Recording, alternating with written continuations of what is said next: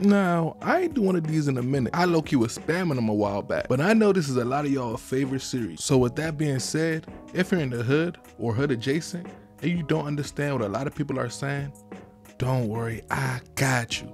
Here's Hood Dude Translator 8. But Tavion, you know I got you next week, bro. Come on, bro. Hey, hold on. Hey, say, hey, that shit fat as man. I'm trying to bite that shit. Hey, what's up with you? We look at the shit. I'm trying to take you on a date for real though. Then we do all the shit after type shit. I get your number? Yeah, you can. What your number is? 555. Yeah. 406. Yeah.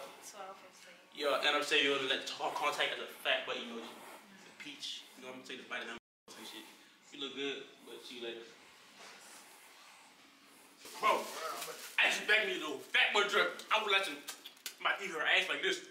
Now, when I use bad in other instances, y'all be like, nah, bro, that's not what it means. But see, that means y'all not listening. Like I said, in the hood, words could have multiple meanings. But in this case, bad means picked up a shorty, got her number, got her Instagram, anything like that. Pretty much means approaching a shorty with the intent to get her contact information and succeeding. And a lot of people think if you get a shorty Instagram, you didn't bag her. And I'm inclined to agree because these females get their Instagram to anybody. I was on the phone with Tavion, she walked by. I'm like, oh yeah, what a bad ass on your cat. Oh, okay then. Word. When you about to crack that jump? Tomorrow. She got friends?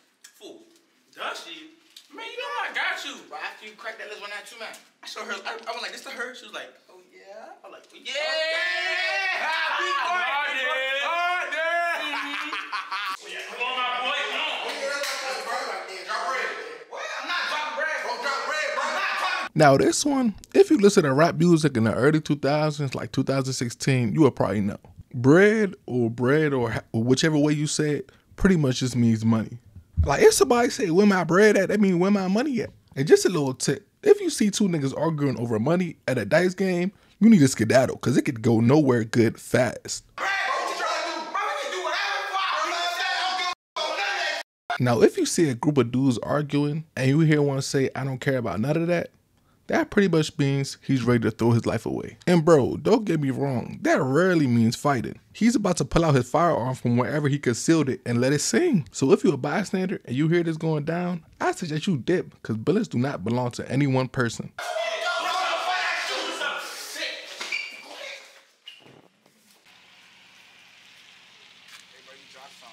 Oh, bro, I need all that shit. Give me all of that. Give me all of that. Just take it. Yeah. Go to the now, bro. Yeah, I'm taking that too. I don't know how you get it home. Ooh, you was too easy of a lick, bro. Hey, yo, tell me why Carlo did it. Ball, ain't no way out. Bag, bro. And this is why I say, in the hood, words can have multiple meanings. You see how early in the video, bag means picking up a shorty? Well, in this context, bag means robbing somebody. And before you say you never heard it in this context, trust me, you will soon. Languages are constantly evolving, and so does slang. And trust, when they hit other areas, they hit hard. So in 6 months when you hear everybody saying bad to this context, you're gonna be like, damn, old dog told me.